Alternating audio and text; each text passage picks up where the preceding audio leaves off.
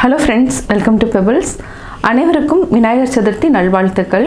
நம்ம இன்னைக்கு செய்ய போறது 3 கொழுக்கட்டை, அதாவது விதவிதமா நம்ம இன்னைக்கு செய்ய போறோம். வாங்க எப்படி செய்யறதுன்னு பார்க்கலாம். ஃபர்ஸ்ட் நம்ம செய்ய போறது வந்து பிடி கொழுக்கட்டை.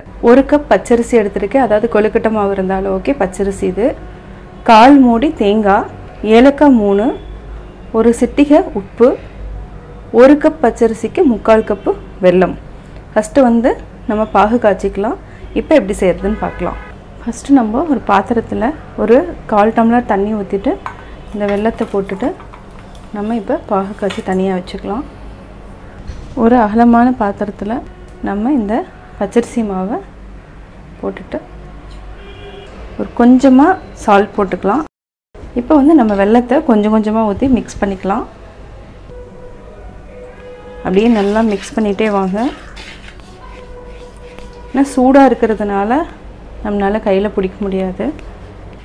அப்படியே நல்லா அப்படியே அந்த வெல்லம் வந்து நல்லா இழுத்துக்கும்.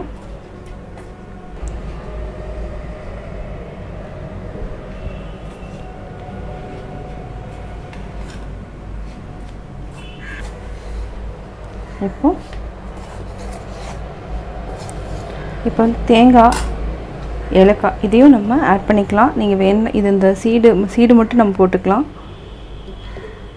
ஏலக்காயினோட சீடு மட்டும் போட்டுக்கலாம்.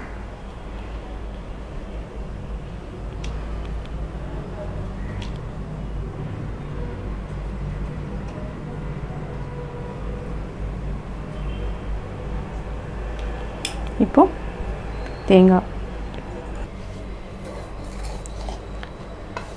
இது நல்லா பிடிக்கிற பதம் இருந்தாவே போதும்.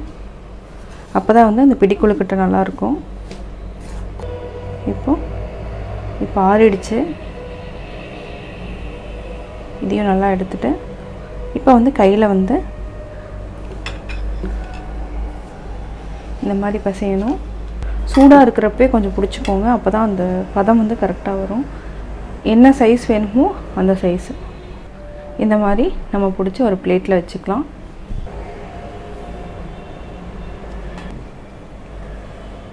இந்த மாதிரி நம்ம ரெடி பண்ணிவிட்டு இதை வந்து இட்லி தட்டில் நம்ம வேக வைக்கணும்.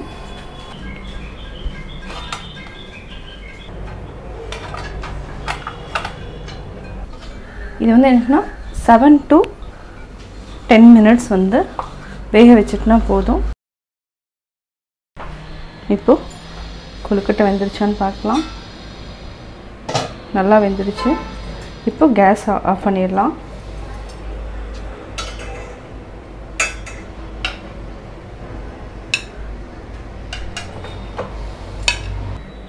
அடுத்து எள்ளு பூரண கொழுக்கட்டை நம்ம செய்யலாம்.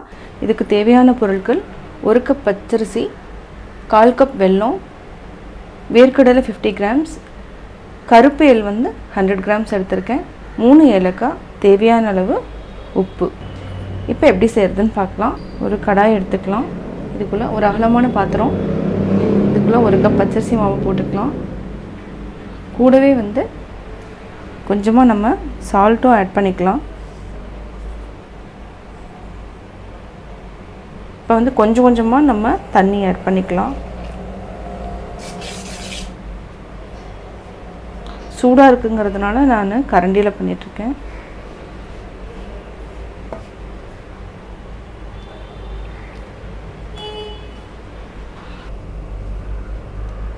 போதும், இந்த பதம் கரெக்டாக இருக்கும். ஏன்னா இப்போ மாவு எடுத்திங்கன்னா இப்படி பிடிக்கணும். இந்த மாதிரி வரப்போ நம்ம வந்து தண்ணி வந்து போதுமானதாக இருக்குது. இது கொஞ்சம் ஆறுனதுக்கப்புறம் நம்ம நல்லா மாவை வந்து மிக்ஸ் பண்ணி ஒரு 10 minutes நல்லா ஊற வச்சுக்கலாம். எள்ளை வந்து லைட்டாக நம்ம ஃப்ரை பண்ணிக்கணும்.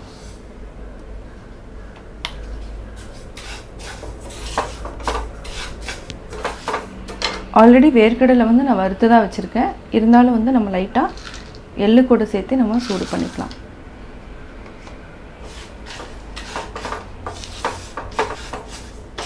வந்து லைட்டாக நம்ம வறுத்துட்டோம். ஏலக்காயும் போட்டுக்கலாம். இதுலேயே 3 ஏலக்காய் ஆட் பண்ணியிருக்கேன். நீங்கள் தொட்டு பார்த்தீங்கன்னா லைட்டாக சூடு இருக்குது. அதே மாதிரி வேர்க்கடலையும் நல்லா சூடு இருக்கும். கூடவே வந்து நம்ம வெல்லத்தையும் போட்டு மிக்ஸியில் அடிச்சுக்கலாம். இது அவ்வளோதான். இப்போ வந்து நம்ம ஆஃப் பண்ணிக்கலாம். இப்போது இது வந்து எள்ளு பூரணம் ரெடி பண்ணியாச்சு. நம்ம இதே மாதிரி இந்த மாவு நல்லா ஊறிடுச்சு. இப்போ நம்ம ஃபஸ்ட்டு நம்ம ஒரு பால் மாதிரி கொண்டு வந்துக்கலாம். எல்லாத்தையுமே நம்ம எல்லாத்தையும் பால் மாதிரி பண்ணிட்டோம். ஃபஸ்ட்டு வந்து நல்லா இதே மாதிரி கொஞ்சம் கொஞ்சமாக ஒரு நல்லா பெரிய ஒரு ரவுண்டு மாதிரி பண்ணிக்கலாம் ஃபஸ்ட்டு. அதுக்கப்புறம் பூரணை வச்சு நம்ம வந்து க்ளோஸ் பண்ணிக்கலாம். இது வந்து மெதுவாக அப்படியே க்ளோஸ் பண்ணுங்கள். இப்போ நம்ம இந்த ஷேப்புக்கு நல்லா கொண்டு வந்துட்டோம். எல்லாத்தையுமே இதே மாதிரி பிடிச்சிக்குவோம். இப்போது நம்ம இந்த ஷேப் கொண்டு வந்துட்டோம். இப்போது இட்லி தட்டில் போட்டு வேக வச்சுக்கலாம்.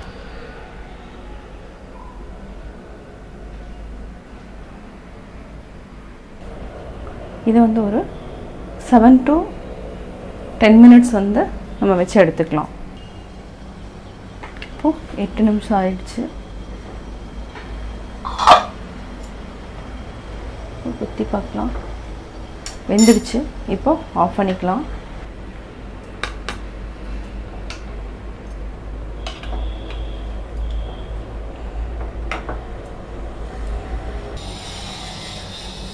அடுத்து பாசிப்பருப்பு கொழுக்கட்டை செய்யலாம். பாசிப்பருப்பு வந்து நான் ஒரு 50 grams எடுத்து தண்ணியில் ஊற வச்சுருக்கேன். இது ஒரு 1/2 hour ஊறி இருக்குது. இதை வந்து நம்ம என்ன பண்ணணும், மிக்சியில் ஒரே ஒரு அடி நல்லா குறைன்னு அரைச்சிக்கலாம். வெல்லம் வந்து நான் அதாவது இதில் பாதி எடுத்திருக்கேன். ஒரு கப்பில் பாதி இருந்தாவே போதும். தேங்காய் துருவல் வந்து 1/4 மூடி, தேவையான அளவு ஏலக்காய் நம்ம ஆட் பண்ணிக்கலாம். ஃபஸ்ட்டு வந்து வெல்லத்தை காய்ச்சிட்டு நம்ம வந்து பாசிப்பருப்பு வந்து மிக்சியில் அடிச்சது ரெண்டையும் நல்லா மிக்ஸ் பண்ணிவிட்டு நம்ம வந்து நல்லா கிளறிட்டு ஒரு பூரணை ரெடி பண்ணிக்கலாம். கொழுக்கட்டை மாவு வந்து அதை வந்து அரிசி வந்து நல்லா ஊற வச்சுருக்கேங்க. ஊற வச்சுட்டு அதாவது வெள்ளை துணியில் நல்லா காய வச்சு சலிச்சு எடுத்து வச்சுருக்கேன்.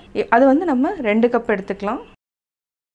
இதை வந்து லைட்டாக நம்ம சுடுதண்ணி ஊற்றிட்டு சுடுதண்ணி அதை கூட தண்ணி கூட நம்ம உப்பு வந்து ஒரு பிஞ்ச் ஆட் பண்ணிக்கலாம். அப்போ தான் வந்து டேஸ்ட் நல்லாயிருக்கும். இப்போ எப்படி செய்கிறதுன்னு பார்க்கலாம். இப்போ நான் 1.5 டம்ளர் தண்ணி எடுத்திருக்கேன். இதை நம்ம தேவையான அளவு ஊற்றிக்கலாம். ஃபஸ்ட்டு வந்து நம்ம இந்த அளவுக்கு நம்ம உப்பு ஆட் பண்ணிவிட்டு தண்ணி நல்லா கொதிக்க வச்சுட்டு மாவு கூட கலந்துக்கலாம். தண்ணி வந்து இப்போ கொதிச்சுட்டு நான் லைட்டாக ஆற வச்சுருக்கேன். அதாவது பாதி அளவுக்கு ஆற வச்சுருக்கேன். நம்ம இதை வந்து கொஞ்சம் கொஞ்சமாக ஆட் பண்ணுங்கள்.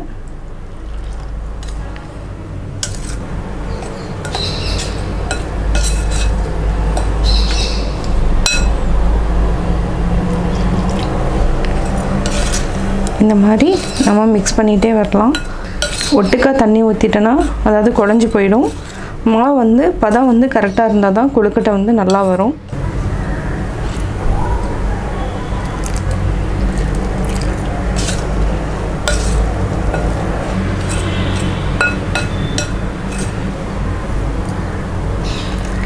போதும். இந்த அளவுக்கு நம்ம தேவைன்னா ஆட் பண்ணிக்கலாம்.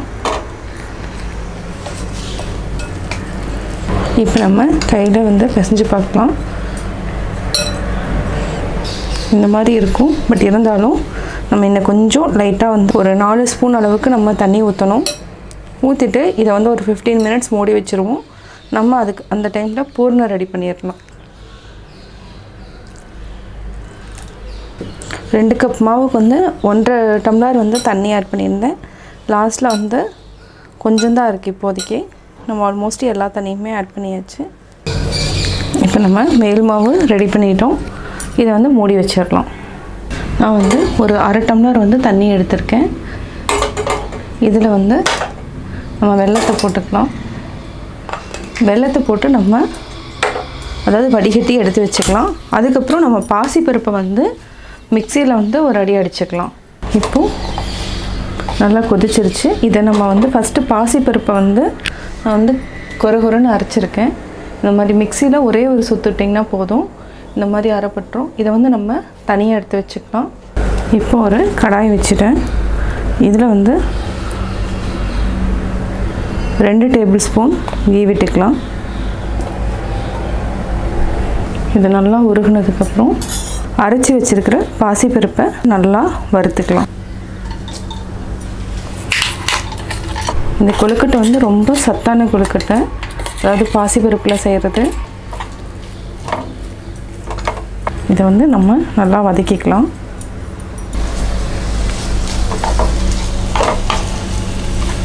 சிம்மில் வச்சுட்டு நல்லா வதக்குங்க.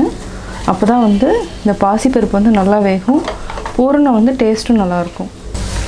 இதை வந்து ஒரு 5 மினிட்ஸ் வந்து நல்லா வதக்குங்க, சீக்கிரமாக வெந்துடும். இப்போது பாதி வெந்துடுச்சு. இப்போ நம்ம இந்த தேங்காய் துருவலையும் ஆட் பண்ணிக்கலாம். கொஞ்சமாக நம்ம ஏலத்தூள் ஆட் பண்ணிக்கலாம். அதாவது 4 ஏலக்காய் வரும். இந்த ஏலக்காய் வந்து எப்படி வந்து இந்த பொடி பண்ணுறதுன்னா, இதை வந்து எவ்வளோ உங்களுக்கு தேவையோ அதை வந்து ஃப்ரீசரில் வச்சுருங்க. ஃப்ரீசரில் வச்சுட்டிங்கன்னா அப்படியே மிக்சியில் எடுத்து போட்டுட்டிங்கன்னா ஈஸியாக வந்து அப்படியே பொடியாயிரும். நம்ம நார்மல் ஃப்ரிட்ஜில் இருந்துச்சுன்னா வந்து பொடியாகாது. இந்த மாதிரி இது வந்து ஈஸியாக நம்ம பொடி பண்ணி வச்சுக்கலாம். ஒரு சிலருக்கு வந்து அந்த நார் இருக்கிறது பிடிக்கலைன்னா நீங்கள் என்ன பண்ணுன்னா, அதாவது சலிச்சு எடுத்து வச்சுக்கோங்க. ரொம்ப நாள் வரைக்கும் நம்ம வச்சு யூஸ் பண்ணிக்கலாம். இதை நல்லா மிக்ஸ் பண்ணி விடுங்க. இப்போ வந்து நம்ம ஆல்ரெடி வந்து வெல்லம் வச்சுருக்கோம், நல்லா வடிச்சுக்கலாம்.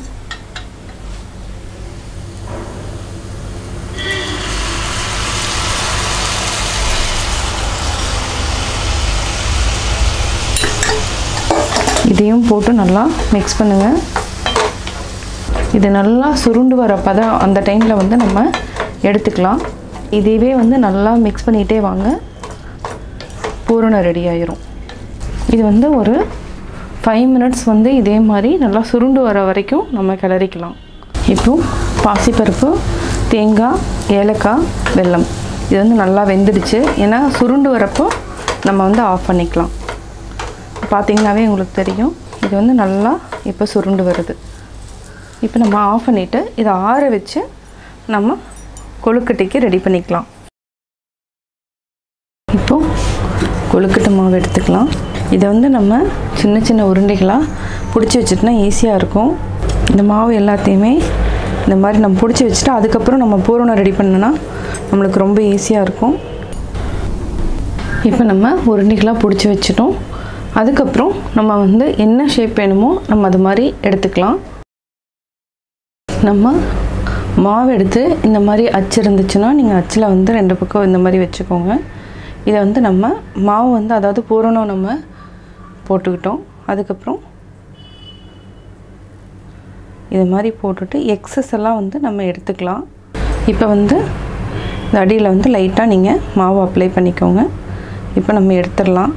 இதுக்கு முன்னாடி நம்ம வந்து என்னென்னா ஆயில் அப்ளை பண்ணிட்டிங்கன்னா இன்னுமே உங்களுக்கு ஈஸியாக இருக்கும்.